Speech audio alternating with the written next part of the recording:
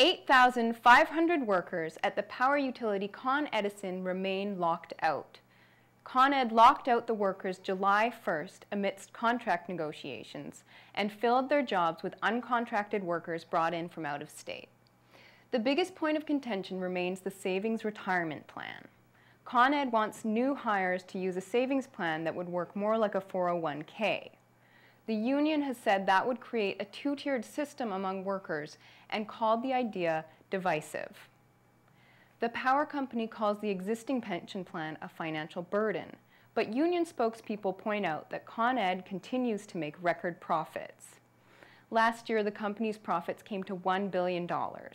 Its board of directors received a 20% increase in pay and stock options, while CEO Kevin Burke was paid almost $11 million. Since the hiring of scab labor, at least 3 injuries have occurred on the job, including one man whose face was burned. The union says Con Ed has put people in danger by using workers who lack the requisite skills. Speaking to Reuters, union spokesman John Malia said, quote, "If something goes wrong, Con Edison will not be able to respond in a timely manner, endangering all New Yorkers," end quote. Hundreds of workers and supporters have been picketing Con Ed headquarters in Manhattan and offices around the city. On Tuesday, July 10th, we joined Local 1-2 on the picket line in front of the Con Ed office at 30 Flatbush Avenue to hear what they had to say. Con Edison is destroying us. It's trying to take away our benefits, our pension, our medical, our sick time.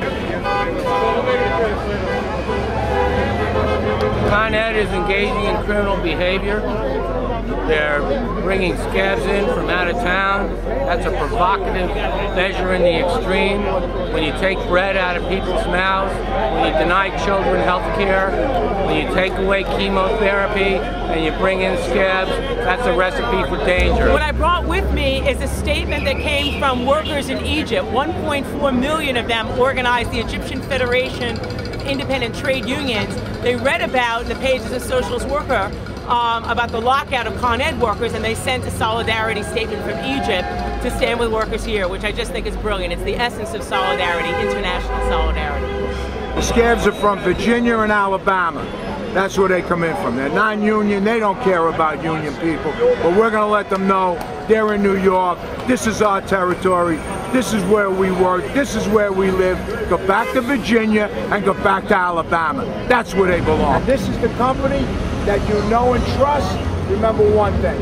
They're convicted felons. And they'll never remove that from their record.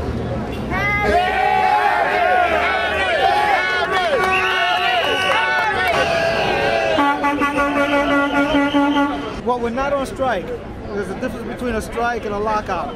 The company decided to lock us out at the end of our contract. We did not go on a strike. We were willing to continue working.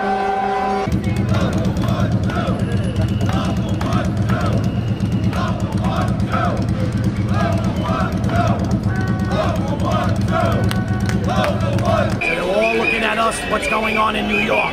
So what happened in Wisconsin is not going to happen in New York.